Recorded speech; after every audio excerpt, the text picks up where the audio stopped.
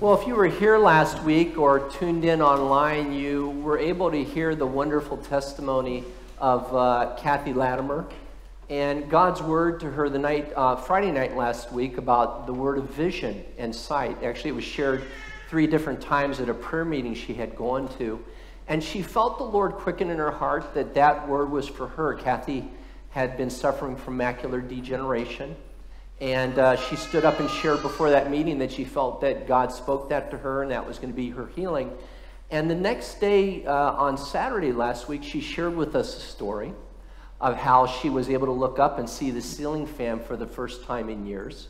And there was no longer this dark cloud around her. So there was definitely a healing that was going on with her sight. And we rejoiced in that. We shared about the reality of that being a word of knowledge from the Lord, a word of knowledge about God bringing healing to vision and to sight, not only physically, but spiritually as well. Well, you know, one of the interesting things that happened at that service, not only was God doing a lot of healing, a lot of people going back for prayer, a lot of neat things happening, but at the end of the service, Marcy came up to me, and in fact, during the message, she was just beaming on her face. She was smiling from ear to ear, and I knew something was going on. So at the end of the service, she came and shared her story, and she's here today. So give Marcy a nice warm welcome. She has a testimony to share as well. Just speak right into the mic, okay? There you go. Good morning. Do you want to share about your thing going on first before your testimony? Oh, sure, I can do that. Yeah. Sunday, a week from today, we have our on-site director coming from Ethiopia for a visit, and we will be having a lunch reception for her at Covenant Church at 12 o'clock from 12 to 2. So all are welcome. I'll have some flyers in the back of the church today for anyone that's interested in finding out more information. She is the one that runs the project while we're here. So she oversees about 120 to 150 staff members and about 13,000 beneficiaries. So it's good to hear her stories and an update from her. So thank you so much for allowing me to share today. I love to share what God does and how good he is. And yeah, I came up to Father Joe after church last week and I said, you know, the craziest thing happened.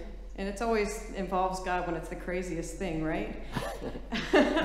So I had brought my kids a week ago Saturday. I had brought my children to the park, and I had to run and do an errand. So my husband went with most of the kids to the park, and then I went with 2 of the kids to do this errand, my 4-year-old and the baby.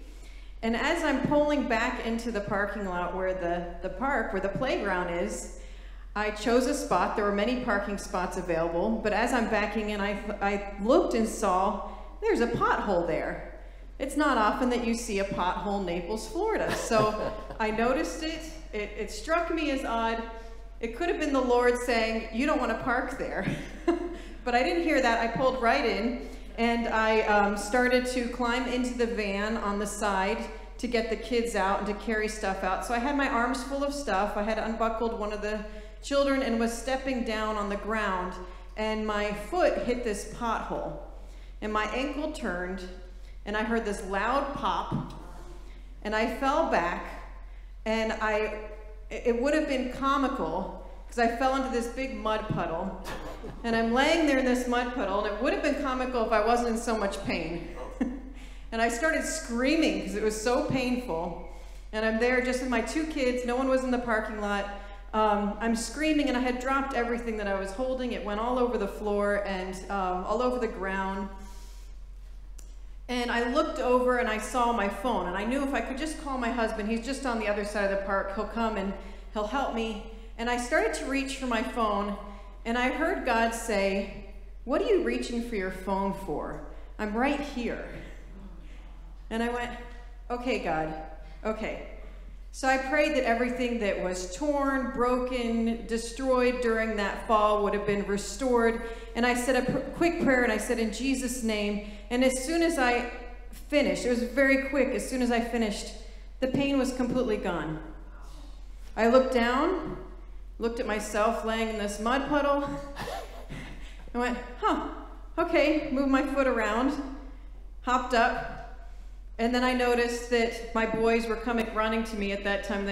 Someone had heard and gotten people to come.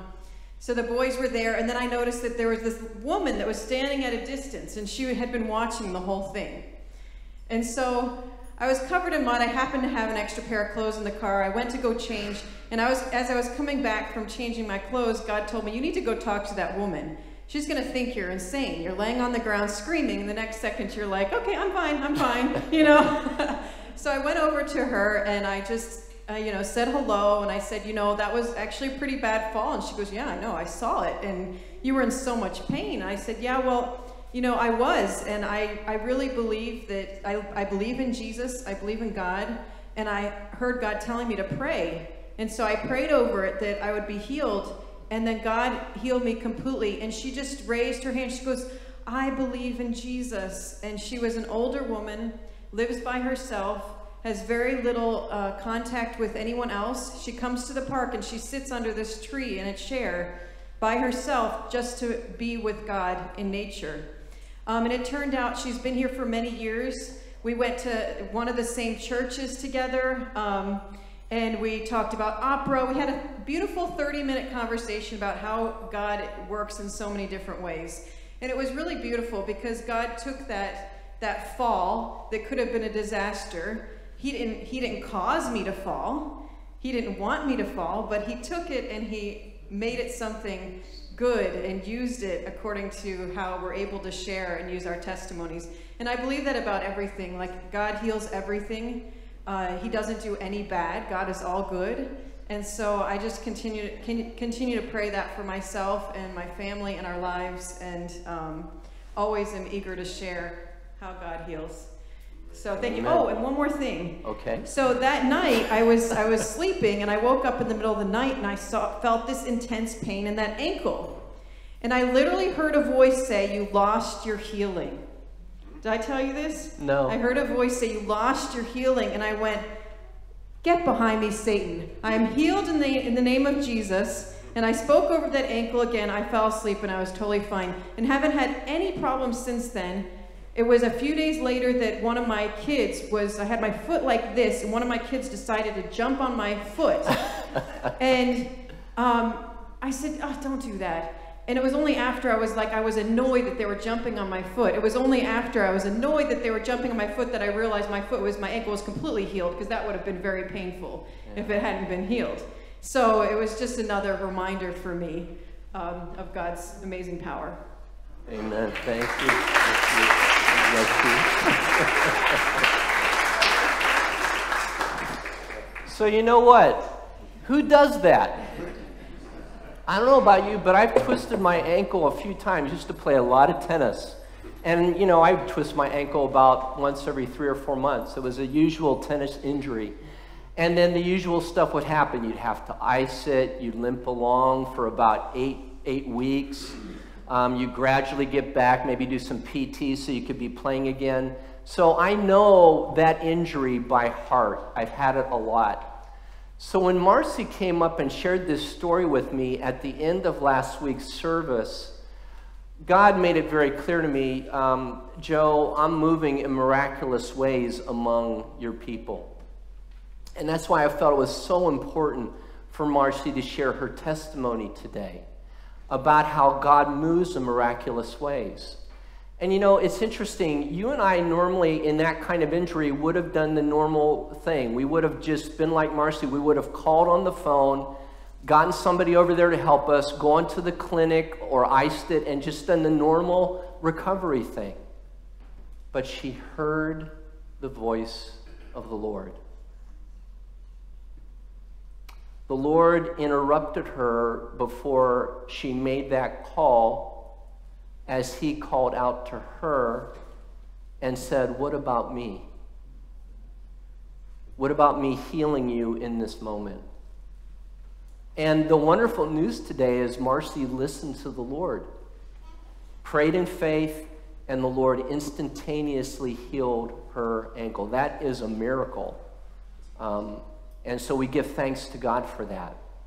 And so one of the things I want to ask you here today is, How is the Lord speaking to you in your own life? Is there a miracle that God wants to do in you? Last week we were talking about the word of knowledge about vision and sight, and how God is bringing healing in that area, both in the physical and the spiritual. And by the way, if you weren't here last week and you're just hearing that word today, that is a word of knowledge that is timeless. It still applies in this moment. So if you need healing of your vision physically, or maybe you need healing of your vision spiritually, be open to that in this moment. But I also want to invite you to be open to, how is God speaking to you in this moment to follow him, to step out in faith and believe God for the miracle that he wants to do in your life? Let me ask you this in another way. What miracle do you need God to do? Let's close our eyes for just a moment. I'm not done yet, but we're going to close our eyes for just a moment. And I want to invite you just to go before the Lord in this moment. And Holy Spirit, I ask right now, both in this sanctuary and everybody who is watching online right now, Holy Spirit, I ask that you would begin to sovereignly move and begin to quicken in the hearts of your people, and even those who do not know you, how you want to move in their life in a miraculous way right now. Maybe it is a physical healing. Maybe it is a spiritual healing or a relational healing. Maybe you need a job. You need financial healing. Holy Spirit, we just will wait in this moment and allow you to speak to us. Thank you, Lord. Come, Holy Spirit.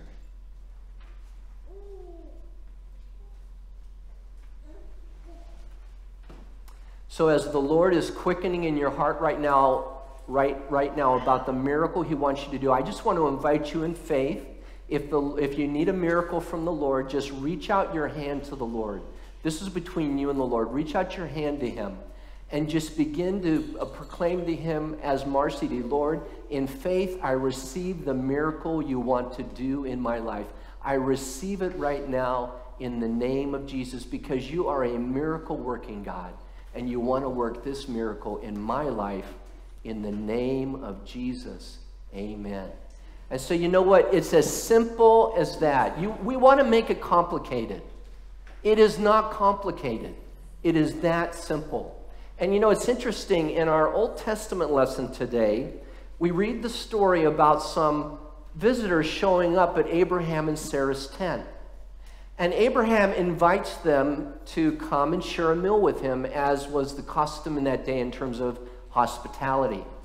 And so as they come to share a meal, one of the guests asks them, by the way, where is your wife Sarah? And Abraham says, she's over there in the tent. And he says, at the right time, I will return and she will be with child. Now, the funny thing about this Old Testament lesson today is there's some more to the story that's not in here. In the Old Testament lesson next week, we're probably going to read the part where after Sarah hears this, she starts to laugh. She laughs at this word of the Lord because she is well beyond childbearing years, and so is Abraham as well. God has had decades to fulfill this promise to Abraham that he was going to be the father of many nations. And the one thing that Abraham and Sarah have not had up to this point is a kid. They don't have a kid. We have babies here today. They did not have a baby at that moment. And so Sarah laughs. Sarah laughs at this word from God as if it's not going to happen, because she doubted. And yet she ends up having a child about a year from then. And so again, one of the things that happens in our spiritual life is that oftentimes God will speak a promise to us. God will quicken something to us in our hearts. It might be in the scripture. It might be in prayer. It might be through another person. It might be when we're sitting in the only pothole in Florida. She found the only pothole in Florida. I was in Ohio. Let me tell you, we have potholes all over the place. We have potholes that swallowed cars. She found the only pothole in Florida. As she's sitting in that pothole, God reaches out to her and speaks to her. Call out to me and believe me for the miracle healing of your ankle. And so you see, part of what God needs to do in our spirit is bring a healing to our spirit to begin to believe him to move in our lives in miraculous ways. Now, Abraham and Sarah had been walking in faith for a number of years. They had been waiting for God to fulfill his promise to them, but it hadn't happened yet. Now, I don't know about you, but one of the things I tend not to pray for is patience. I do not pray for that because I have had experience with that prayer. I invariably get behind the slow person in the fast lane. I invariably get in the express lane at the grocery store, and there's the guy or the girl in front of me that has 20 items and they should only have 10, and there's 3 or 4 other people in front of them. I do not pray for patience. But I don't have to, because it comes to me anyways. And you see, that's part of the challenge in our journey. Is God's timing is often not our timing. God's ways are often not our ways. He waits for us to end up in the potholes of our life, in a moment of God's own choosing, when he sovereignly speaks the word of the Lord and says, it is time now. It is time now. And that is a pruning that goes on in our spirit. There is a cutting away of control in our lives. There's a cutting away of, God, I want you to do it my way, in my time, in the way that I'd like to do it. I have a wonderful plan, God, and I expect you to follow my plan. Right? Hello? We all do that, by the way, not just me. And God says, it will be in my way, it will be in my time, and it will be at a place of my own choosing. And you see, that's the place of surrender, and that's the place of miracles, and that's the place where God moves in sovereign and powerful and anointed ways. And there needs to be that pruning in our spirit. There needs to be the cutting away of our control. There needs to be a cutting away of our impatience. There needs to be a cutting away of unbelief. Some of you have given up on yourselves. Some of you maybe didn't even pray that prayer a little bit earlier about miracle, because in that area in your life, you've already given up. You've already tried for 10, 20, 30, 40 years, and you've given up hope on yourself. But let me share with you about someone who's not given up on you. God. God has not given up on you. And you need to hear that word today. The word that we received from Kathy last week, macular degeneration. There are a number of people in this church that have that, in Naples as well. I have not heard anybody getting healed from that. I just have not heard it. First time. It's a miracle. Marcy's miracle of her ankle. I've had a lot of ankle injuries as a tennis player. I've never heard of anybody in a pothole in Florida praying for their ankle to be healed and then getting up and be able to walk around without any pain at all. A miracle. And so, beloved of God, here in this moment, that God is moving in miraculous ways in our lives. And God has me sharing these stories with you and inviting people to share these stories with you so that you would be encouraged. There's a brother in this church, he and I have covenanted in prayer, and we're praying for you. We are praying that everybody in this church would receive the miracle of God that he wants to give to you right now, because it's evident to us that God is moving in miraculous ways right now. In fact, I have another story about a miracle, but I'm going to share that with you a little later during the service. That just came last night. So it's all over the place. You know, I just try to listen. That's all I try to do. I just try to listen. I try to see what God is doing and join him. I'm inviting you to join us. I'm inviting you to be open to the miracle that God wants to do in your life. The water is being stirred right now, and it's not just for one person, it's for every one of you as you step out in faith to the Lord. And so, Devotions from the Garden, the title is Pruning. My Father cuts off every branch in me that bears no fruit, while every branch that does bear fruit, he prunes so that it will be even more fruitful. Pruning is a good way to promote a healthy garden. This cutting off of dead leaves, blossoms, stems, and branches helps give a plant shape and, more importantly, encourages growth. In fact, trimming cuts from certain plants can grow on their own, independent of the source plant from which they were cut. The longer this vital step of pruning is delayed, however, the more difficult those benefits will take to occur. Furthermore, pruning is a delicate process. If done incorrectly, it can actually kill a plant instead of promote its growth. Spiritual pruning works the same way. God will cut away something or someone who is keeping us from growing. This pruning can mark the beginning of a dark period because the sources of comfort and strength we've relied on are gone.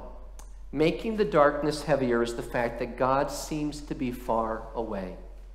Whatever the specifics of this very personal process, pruning means the removal of hindrances that keep us from becoming all that we can be in God's plan for our lives. Being pruned is never fun. Amen. Comfortable or pleasant. Yet when the process is completed, when unhealthy parts of our character have been removed, our life can take on a new shape, and we can find ourselves growing spiritually with new vitality. Then, relying more on God's power and strength, we move forward in life in ways that are pleasing to Him and beneficial to us and to others.